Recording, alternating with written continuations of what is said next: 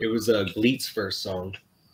Me and Dave and Josh Wolf's like first band when we were all like little kids. I was like 14, Dave was like 15, and Josh was like 17. And I remember like we were so stoked to have this like one song, or I mean, at least I was. You know, it's the first song we ever had, like fully written 1.5-minute song, kind of thrashy.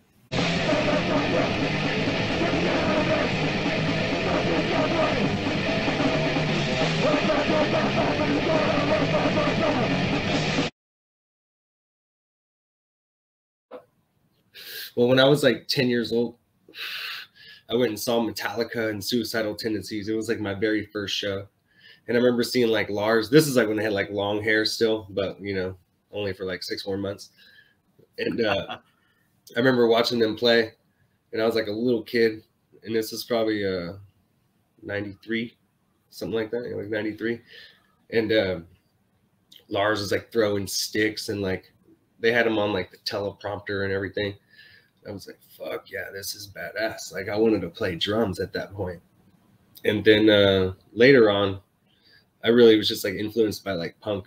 So like I was just trying to play like fast punk when I was like 14 when I got my first drum kit.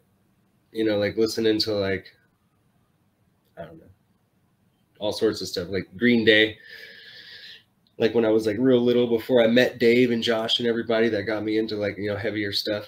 I was listening to like Conflict and Green Day and, you know, Dead Kennedys, you know, like mall punk, Black Flag, anything that I could get that was punk when I was transitioning from like a little like metal kid to like a little punk rock kid. And then after that, when I started like getting into like grind and stuff, I was really listening to like a lot of Dystopia and like Spaz, you know, like Dino and Hyrax Max or whatever. Yeah. There was a bunch of bands, you know, like when I was a little kid.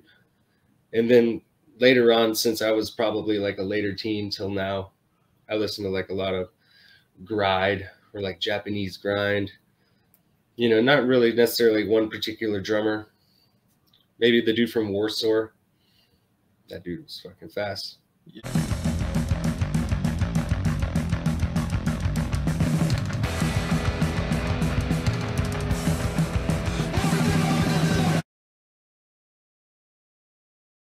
My very first piece of music I ever bought, it was with my allowance money when I was probably, I don't know, man, like 9 or 8, maybe even a little younger. And I bought I've actually bought 2 tapes at the same time at Willowbrook Mall at the Sam Goody. Oh, I remember Sam Goody. You remember that shit? Oh yeah, Goody got it. And I got what did I get? I got fucking Megadeth Symphony of Destruction and Metallica Master of Puppets.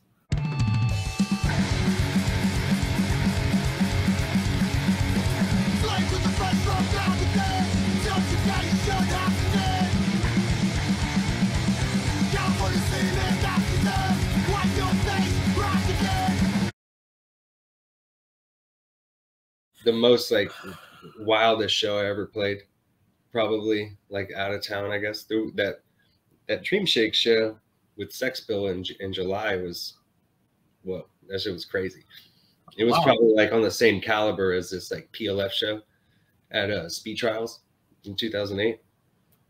Like you get the videos online, you can just see like chaos like the whole time. Dave had his fucking cord was just like sheared in half.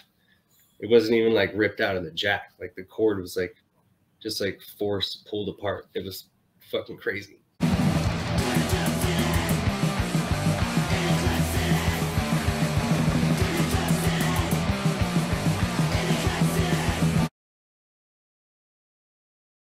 I would say Southmore House, but to be honest, like Trip 6 is like the same vibe. It's just like hasn't been around long enough. And then like COVID like put a big like damper on that place, like getting off the ground. But I mean, it's pretty much like gonna be like Southmore House.